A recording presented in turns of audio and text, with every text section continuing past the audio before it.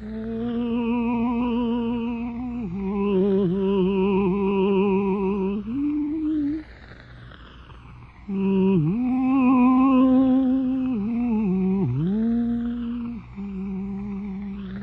the Lord spake unto Moses, saying, Command the children of Israel that they bring unto thee pure oil olive, beaten for the light, to cause the lamps to burn continually in the tabernacle of the congregation. And it shall be a statute forever in your generations.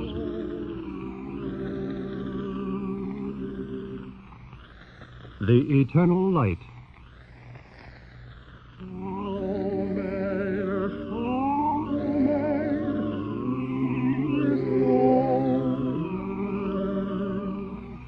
The National Broadcasting Company and its affiliated independent stations present The Eternal Light, a new series of programs offered as a public service. This program is prepared under the auspices of the Jewish Theological Seminary of America. Chapter 2 is entitled, Emmanuel, God is with us, and is written by Morton Wishengrad. Following the dramatic portion of the program, you will hear a talk by Dr. Samuel H. Goldenson.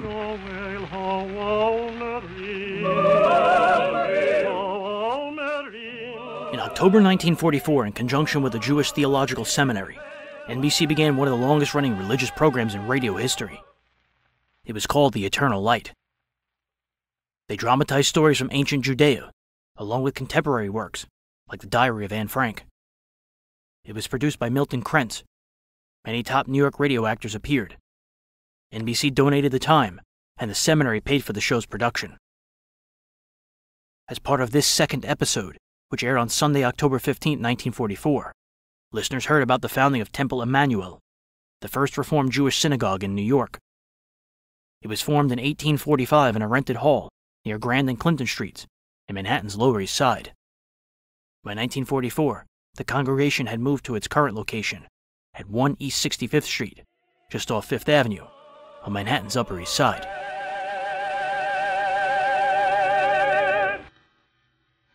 "100 years ago, 38 Jewish immigrants met on New York's Lower East Side to found the Temple of God. This is the story of one of those 38, one who fled the black night of German persecution in the first half of the 19th century. We dedicate his story to 6 young men of Temple Emanuel who, in this first half of the 20th century, have given their lives in the struggle against German fascism. Major Albert Wertheim. Lieutenant Richard H. Seligman, United States Navy. Lieutenant Gilbert H. Seidenberg. Lieutenant Alan J. Bamberger. Flight Officer Robert J. Weiss. Lieutenant Peter H. Lehman.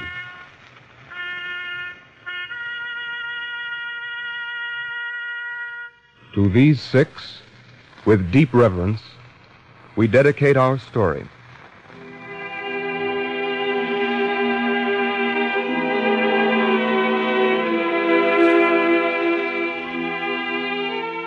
Fronting the Northern Ocean, there is a place near Nordenham where the river Weser spills into the sea.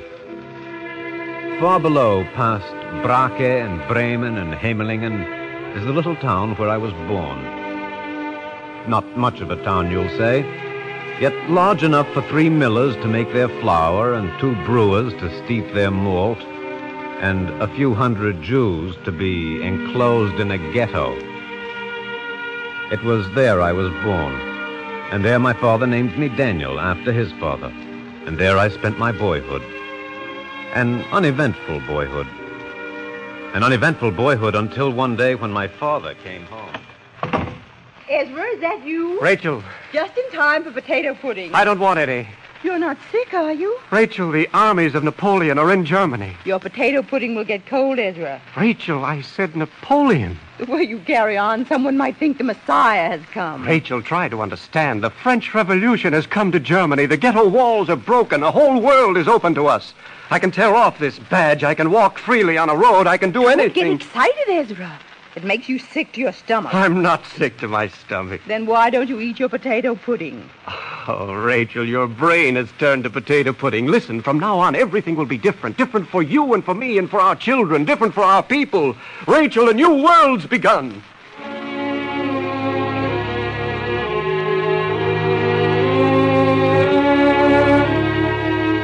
And it was true. A new world had begun. It was as though the Messiah had come to the ghetto and broken the walls and said, "See, my children, the grass is fresh and green, and there beyond grows a flower. It grows also for you." This is how it seemed to us. And this is how it must have seemed to all the Jews of Europe, liberated by the armies of the French Revolution. It was a happy time, and for my father and mother there was even greater cause for happiness. She's a fine little girl, Rachel. Your hand under her head more, Ezra. Am I holding her right? Yes, that's better. You know, I think she's not ugly. Oh, I'm glad. It's a good sign. Is it? I think so. And she's born at a good time, Ezra. Thank God she'll never see a ghetto wall. I thought of that every moment, Ezra. And it eased the pain. Oh, Ezra, now it's good to be alive. Good to be alive and to be a Jew and to live in Germany.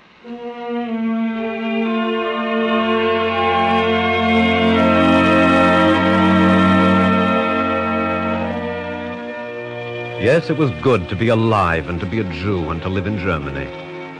And in the years that passed, there was nothing to mar that goodness.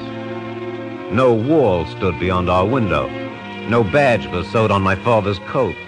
Esther, my sister, grew and was gray-eyed under her Sabbath bonnet.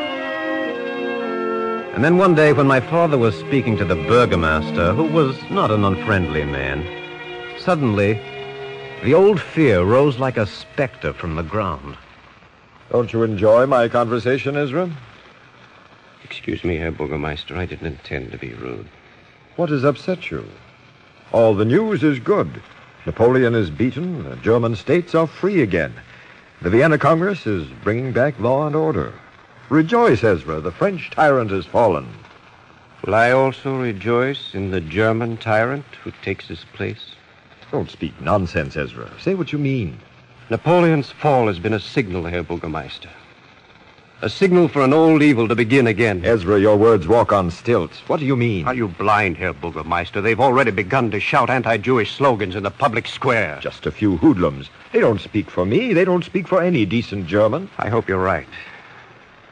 Now, if you'll excuse me, Herr Burgermeister, I want to go home and tell my wife to bolt the shutters.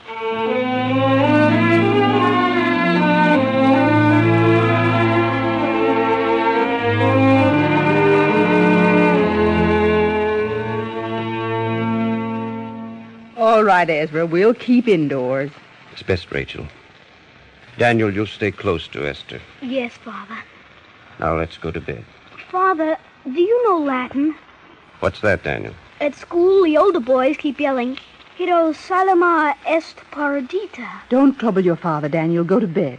It's all right, Rachel. So that's what the boys are yelling, Daniel? Yes, Father. It means Jerusalem is destroyed. Why do they say it to me? I'm a German. You're also a Jew, Daniel. Is that a crime, Father?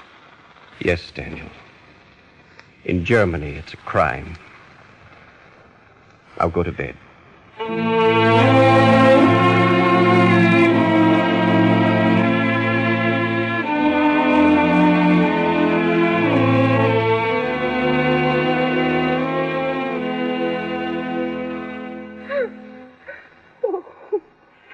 Please don't cry, Rachel. All right, Ezra. I won't cry anymore. It's hardest on you, isn't it? No, Ezra. I can bear it. I think I can bear anything for myself, and I can bear it for you and for Daniel. But not for Esther, not for the little one. No. Today she was walking on the footpath. A little girl in a bonnet. Just walking. They told her to walk in the gutter. That's law and order, Rachel. They were civic-minded. Yes, henceforth, Jews may not walk on the footpath. Even very small Jews. But how does she offend them, Ezra? She's still a baby. I don't know, Rachel. I don't know anything anymore.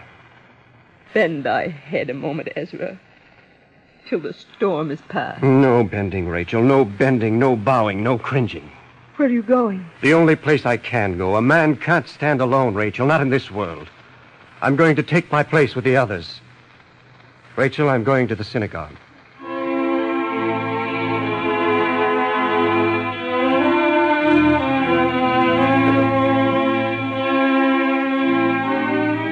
I went with my father. They would not let us meet in the old synagogue.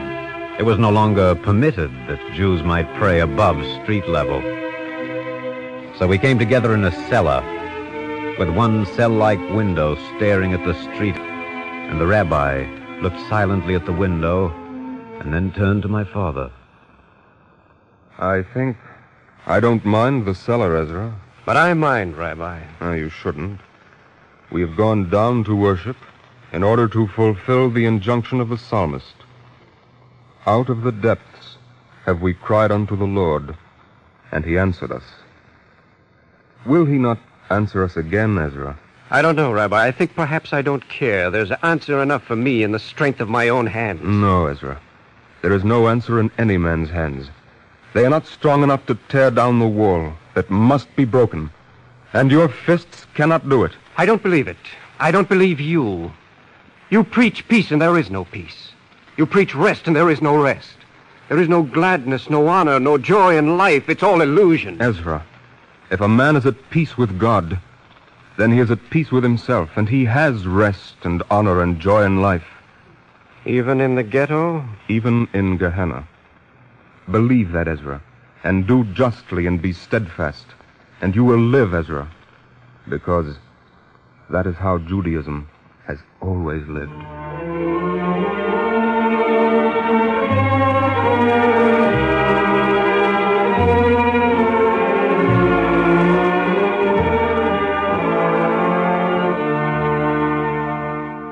There's nothing I can do for you, Ezra. You misunderstand. I want nothing for myself, Herr Bürgermeister. I ask for all of us. If I can do nothing for you, I can do even less for them. That isn't true, Herr Bürgermeister. Perhaps you can't take the badge from my sleeve, but there are other humiliations. You don't know what you're asking. I'm asking you to save us from further degradation. My hands are tied, Ezra. I see. I'm sorry, Ezra. All right. Listen, my friend, don't you think I understand?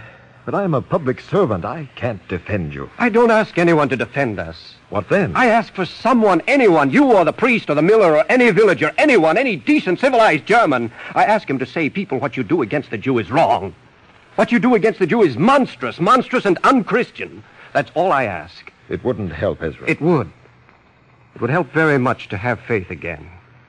Even faith in you, Herr Bürgermeister. Suppose I told you that I'm terribly sorry for you, yes, and for your people. Your actions speak so loud I can't hear what you say. That's unfair, Ezra. You know I'm a tolerant man. You know I tolerate your religion. What do you mean you tolerate? Who gives you the right to tolerate or not to tolerate?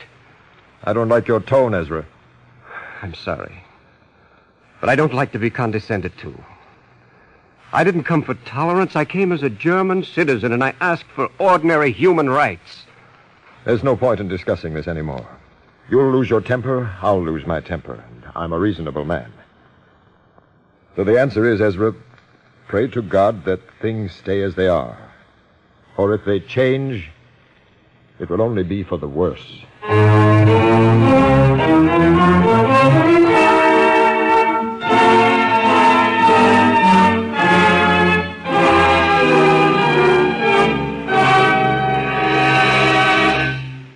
Ezra, don't be distressed.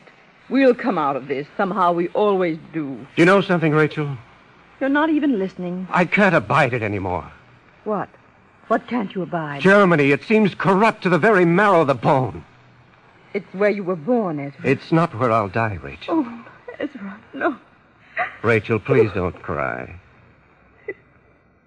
You're going to America, aren't you? There's no alternative. No. No, there's no alternative. You're going alone, aren't you? There's money enough for only one passage. You know that.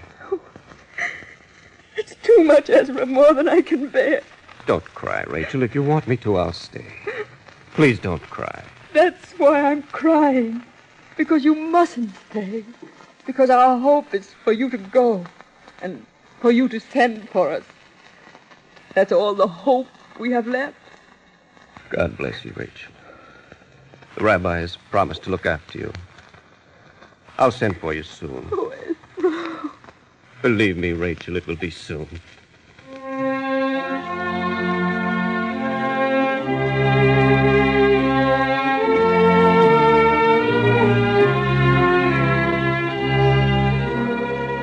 I think there was something in the American air he loved at once. Something with space and cleanliness in it. And he wrote us letters filled with pride in the new land. And he sent for us with pride. Now that we're here, I cannot tell you how good it is. Nor can I tell you how good it has been these 20 full years in a still growing union. My father and mother are old now, but if I grow old like them, I'll bless the Lord. Daniel, what's in the paper about Texas? Oh, they say she'll join the union. May I live to see it. And who's going to be elected mayor?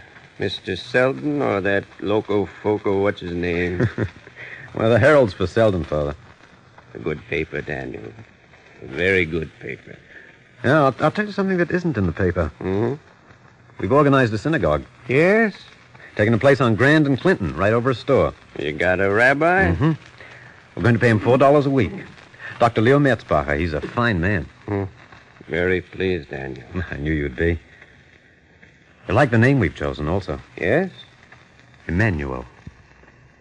Emmanuel. God is with us. I like it very much, Daniel. I hoped you would. Tell me about this rabbi. Will he preach this Sabbath? Well, yes, of course. You think he's found a text for his sermon? I couldn't say, Father. Well, then perhaps, Daniel, he won't mind if I suggest a text for America and Emmanuel. Go to him, Daniel, and wish him well. And tell him for me that this land is like an ensign set on a high mountain. I'll tell him, Father. And let him look in Isaiah in the 27th chapter. Yes, Father. I should like him to read that, Daniel. And they shall come that were lost in the land of Assyria, and they that were dispersed in the land of Egypt, and they shall worship the Lord.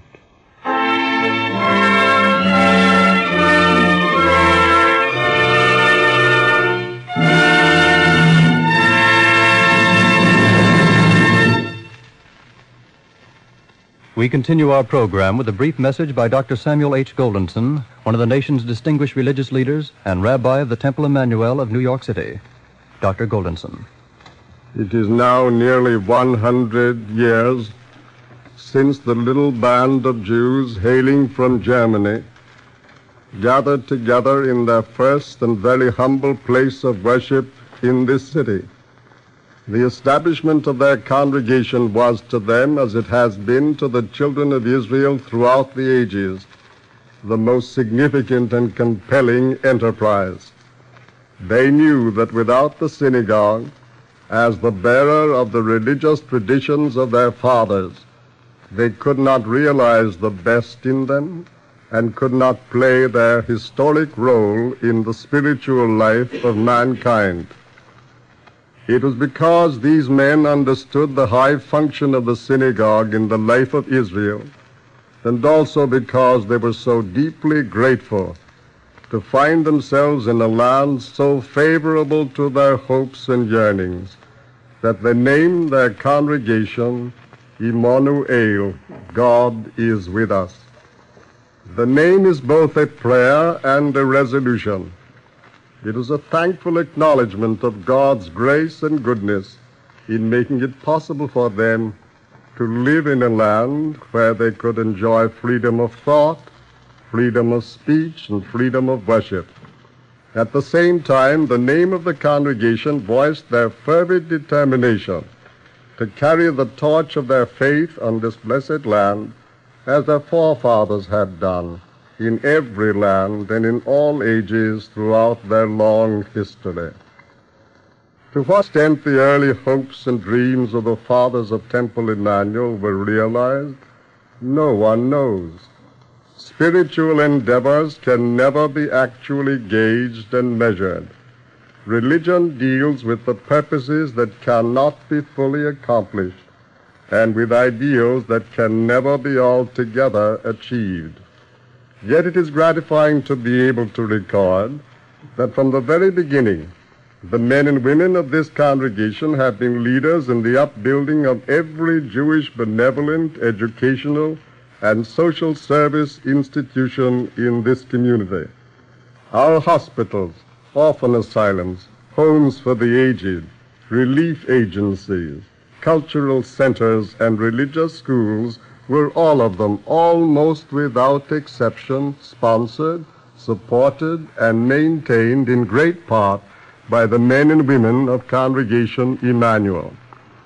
Nor did our people give themselves wholly and exclusively to Jewish social and cultural endeavors. Among our members will be found numberless persons who have given of their thought, energy, and substance to the furtherance of every high cause in the life of the community and the nation. These patriotic services and humane contributions to the well-being of our fellow Jews and of our neighbors are not a chance and accidental expression of the generous instincts of the members of Temple Emanuel. They are rather the direct outgrowth and traditional exemplification of the teachings of the synagogue. Judaism has always insisted that doctrine and deed must go together. It is of the very essence of the religion of Israel that the thought of God and the contemplation of the moral law should issue in right conduct and beneficent behavior. Indeed, the third commandment enjoins that no one shall take the name of the Lord in vain, that is, in such a way as not to make it count for good amid the actualities of life. It is with joy and thankfulness, therefore, that we approach the 100th anniversary of Temple Emanuel, for we hope and believe that its members will, in the future, give themselves to all manner of good works as they have done in the past. Thus will they maintain the congregation as an exemplar of the faith of Israel and a force for good in our midst. Thank you, Dr. Goldenson. The Shamru, a selection from the musical literary of Temple Emanuel, will now be sung by cantor David Putterman and the choir.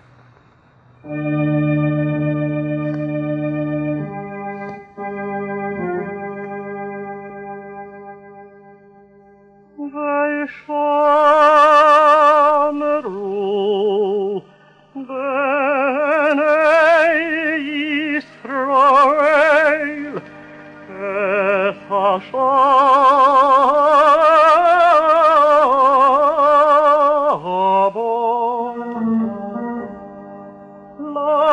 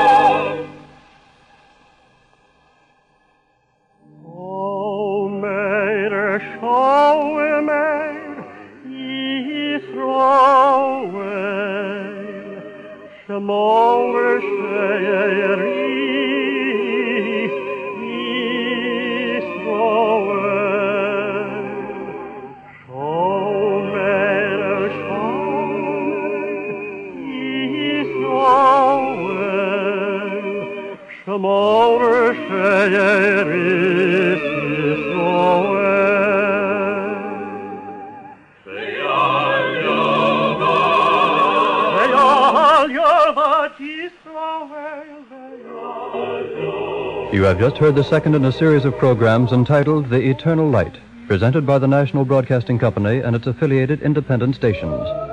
This program was prepared under the auspices of the Jewish Theological Seminary of America. The script was written by Morton Wishengrad and directed by Ira Avery. The music was conducted by Henri Nosco. The traditional liturgical music was sung by Cantor David Putterman and the choir. The talk was delivered by Dr. Samuel H. Goldenson. Copies of today's script may be secured without cost by writing to the Jewish Theological Seminary of America, 3080 Broadway, New York 27, New York.